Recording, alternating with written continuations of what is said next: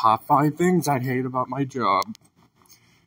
And just for your information, I push carts, so let's get into it. Number 5 is when people leave the carts, like, in the parking lot instead of the cart return.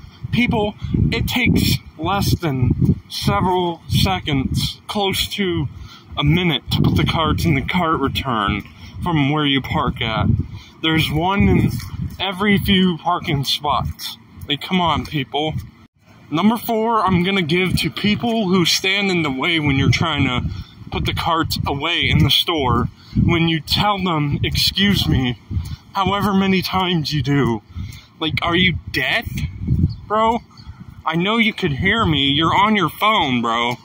Like, I had this happen to me yesterday. This old guy was on his phone talking to someone standing in the middle of the cart return, or of the carts, when I had to put them back, and I just put the carts in the other row of carts, because I just couldn't take it.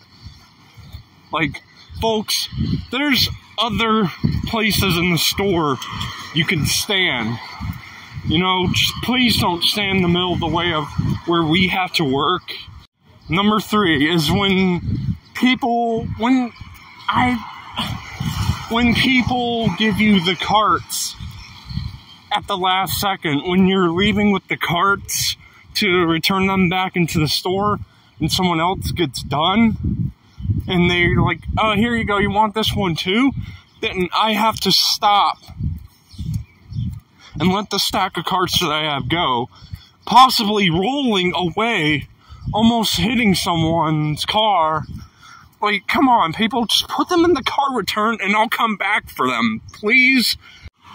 Number 2 is the moronic people, whether they're driving or, yeah, like, they're just morons. They do the moronic crap, you know? And then number 1, we have the freaking people who bring in their dogs when they're non-service animals. Like, folks, just leave them at home, why don't you? If your dog is not a service animal, then it's not allowed. Like, are you serious? Like, that puts risk of people with actual service dogs at risk, you know? Like, because if that dog is aggressive, you know? But anyways, if you guys like this video, leave a like, and yeah, goodbye.